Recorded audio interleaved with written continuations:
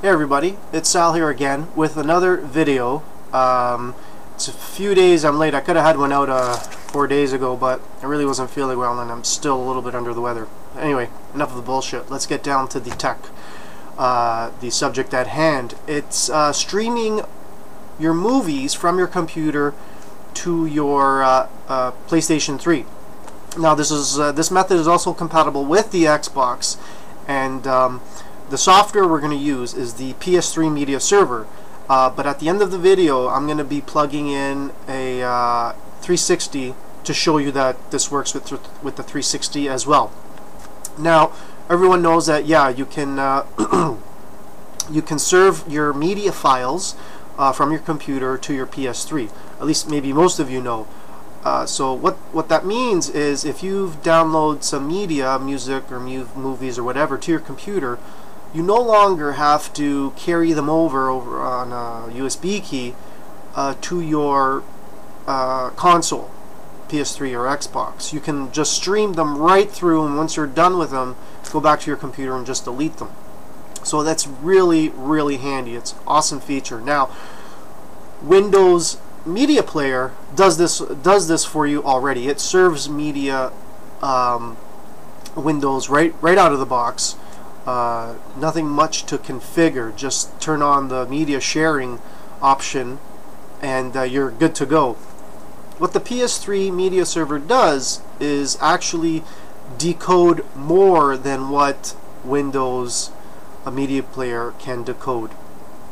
So it's really handy, and let me just tell you, if a lot of you are asking, oh, you know, what's PS3 media server all about? And it's just a media server written in Java, and it's for streaming and transcoding any kind of media files with minimum configuration. And it uses the MPlayer FFmpeg packages also. I'm just getting that off the website. Now, some things that it can do is play HD files. Okay, I believe that's MKV. I have yet to do that. It says here DVD ISO images. Okay, video TS folder transcoder. So that's pretty cool. You don't have to burn your images to disk now. You could just play them. Basic Xbox 360 support. It states that right in their features. It does a lot. The website to download the media server is just go to ps3mediaserver.org, and it'll take you to its forum, and it's in the forums where you can actually it'll point you to the Google Code website, which is code.google.com/p as in Paul /PS3 media server. That'll take you right to the code, the project home. Okay, and you can download it straight from there. Now, ps3mediaserver.org again will take you to the forum. If you need any help, even suggestions to improve the software, you can go there. So here's what you're going to need. You're going to have to download 3 items. First one is the PS3 media server. I told you where to get that. The second is the AVI synth installer. Okay, I'll put that in the notes where you can download that directly. Okay, and finally it's the Windows 7 codec pack. Okay, if you have any other codec pack, that's fine, like the K-Lite Mega codec pack. I guess they all do the same thing. There's also a Vista codec pack. I'll put that download link as well. So here's what you're going to do. You're going to download all three items, install all 3 items, give your computer a restart because it's Windows. I just restarted anytime after I install or uninstall, and you're pretty much good to go after that. There's very little configuration. I don't think I did any configuration. Now let's get down to the media. When you download your movie, sometimes it comes with a subtitle text file or whatever, an SRT file most of the time, or ASS, and there's one more which I can't remember right now.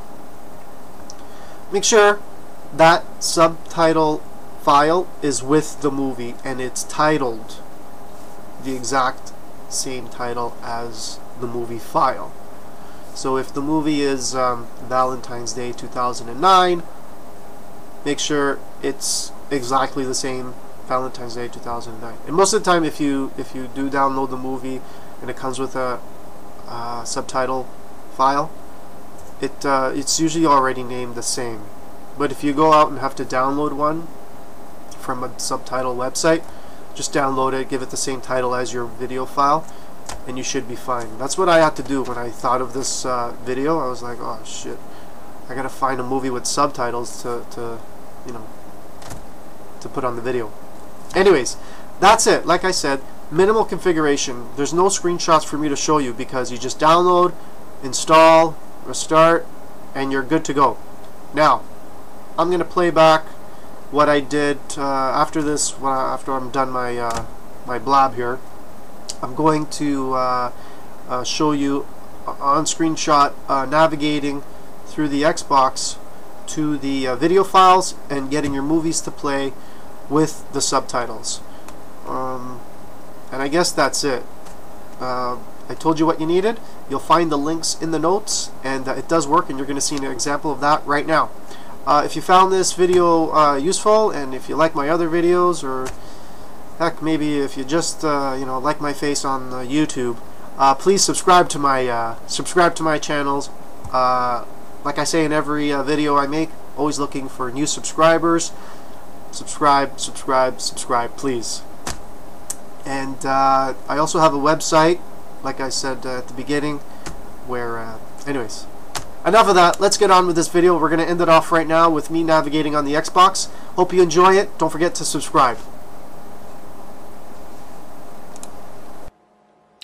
Okay, so we go into Video Library, and we see here that PS3 Media Server is highlighted. Select that. Now you're going to select Videos, and now you're going to search for the, you're going to go into the transcode folder, which is right up at the top. Then we're going to look for our movie, okay, which is it's this one here. It actually appears as a folder.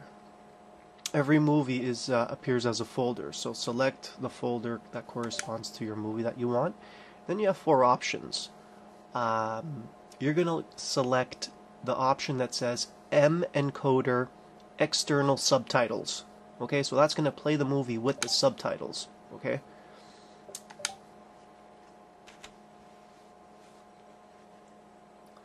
Now I'm actually going to cut it here and just go straight into the movie.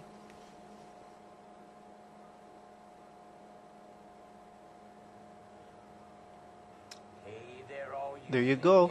You see the subtitles appear?